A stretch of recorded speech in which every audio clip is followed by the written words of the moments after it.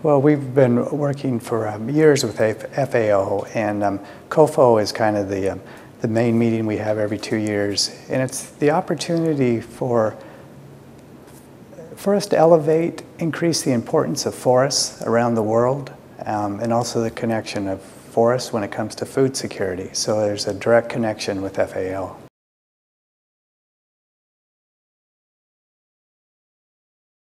Well, there's a couple things. One is to reach agreement on the work that we want FAO to continue to work on over the next 2 years, so it's actually to develop the program of work.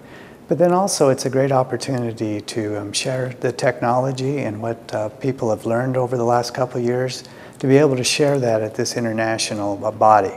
It's so important that we find ways to be able to share that knowledge, the lessons that are being learned in one country that can also be applied to another country, because it's essential that we find ways to work together to be able to understand the importance of forests, the role that they play when it comes to food security, and how important it is that we continue to restore the world's forests for all the benefits that they provide.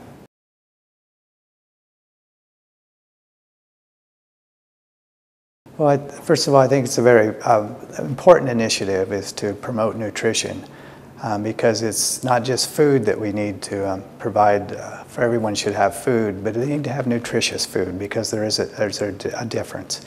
And so the connection is with forests.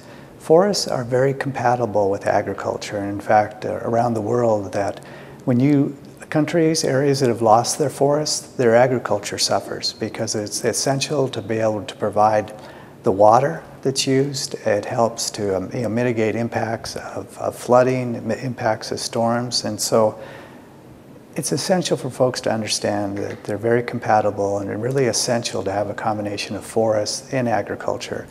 And we don't have to give up our forests to be able to promote more agricultural activities. In fact, just to find that balance, to have both.